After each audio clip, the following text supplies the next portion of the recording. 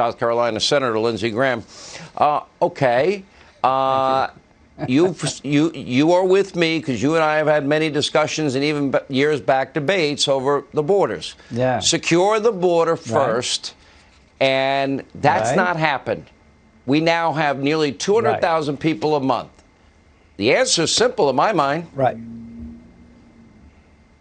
Yeah, it is too. So I've been dealing with illegal immigration for 15 years, and what have I learned? If you have policies that incentivize illegal immigration, you'll get more of it. If you have policies that deter illegal immigration, you'll get less. The dumbest idea in all of Washington would be to grant amnesty in an infrastructure bill without first securing the border. You would have an invasion beyond what you have today. If we legalized 100,000 people or 1 million people in the infrastructure bill, there would be a run on our border because everybody would get the message, they're legalizing people in America, let's go and let's go now. You have to secure the border before you grant one person legal status. If you don't, you will lose control of America, of our sovereignty.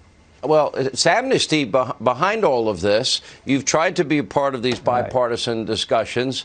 Democrats, though, in many ways, I see them saying, oh, well, we got a bipartisan bill on human infrastructure, and then they'll use reconciliation to get everything else they want. Are you going to allow that to happen?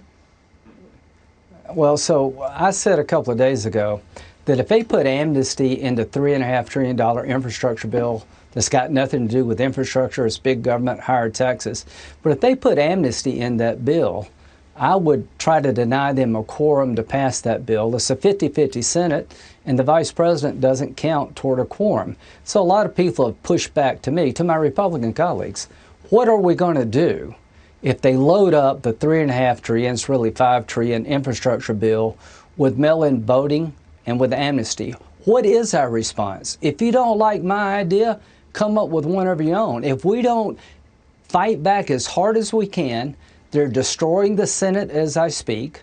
They're going to lead to an illegal immigrant invasion like we've never seen in the history of the country.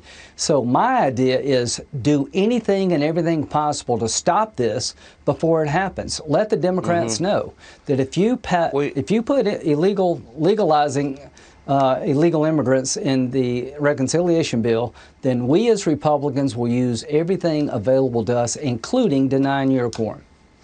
Everybody that watches this show probably knows by now I don't support boycotts, never have, and I'm never going to, or cancel culture.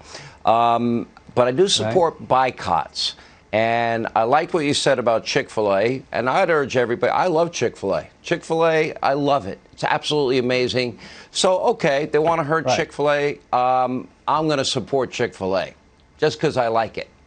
Amen. What are your thoughts? So Notre Dame's a great university. You had a handful of Notre Dame students and faculty petitioning the university not to allow Chick-fil-A on campus. Well, I spoke up.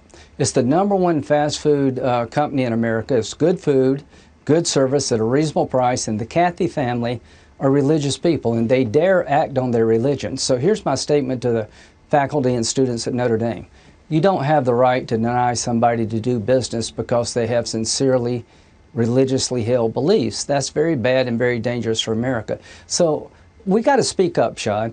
If they put amnesty in the infrastructure bill, if you don't like my ideas, Republican, you better come up with one of your own because we'll surrender and just be run over, and I'm not going to let that happen. When a company like Chick-fil-A is attacked because they want to act on their faith and we don't stand behind them, then somebody will come after our faith.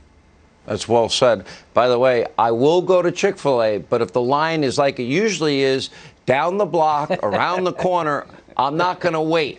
Oh, I'm only going in if it's a short line. Anyway, but I do believe in boycotts. All right, Senator, thank you.